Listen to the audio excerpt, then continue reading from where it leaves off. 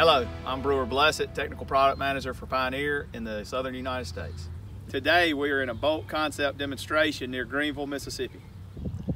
In this demonstration, we have 4 rows of soybeans. Row 1 is an extend-only soybean. Row 2 is a Bolt Extend soybean. Row 3 is an Extend STS soybean, and row 4 is also a Bolt Extend soybean. Many times we get the question, what exactly is Bolt?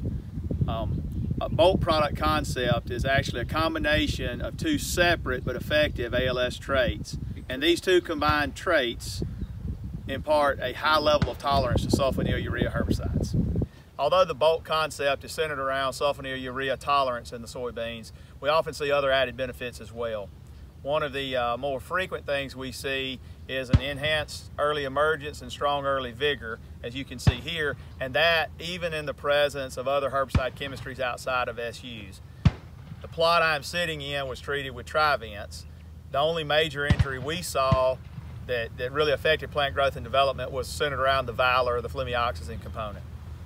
Leadoff is commonly used as a burn down 30 days or more pre-plant. While within this 4-row plot we had leadoff at planting, that is not the purpose of the concept or the benefit that we're really after.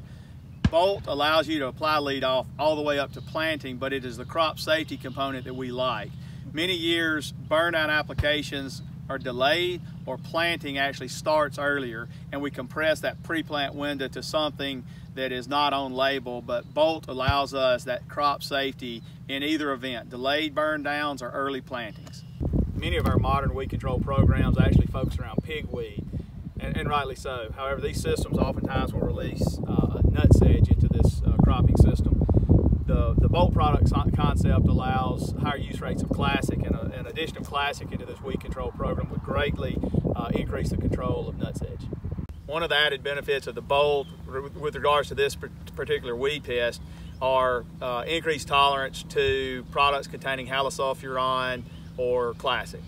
One final benefit we see with the Bolt product concept is centered around herbicide injury from drift, particularly the ALS type chemistries used in rice production. At our concept demo here, we will actually have cross sprayed with these chemistries and look forward to bringing you that information. Thank you for joining us for this Pioneer Growing Point Agronomy moment. That concludes this Pioneer Growing Point Agronomy video podcast.